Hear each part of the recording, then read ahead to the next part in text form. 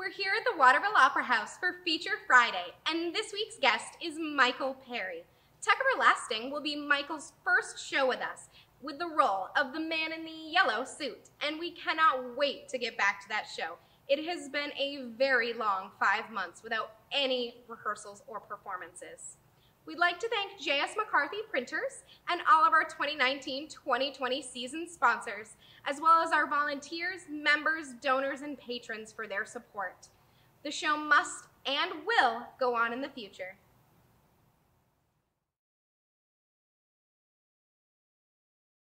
Hi, I'm Michael Perry, and I've been a professional in theater since the age of 16, so that's about 50 years now.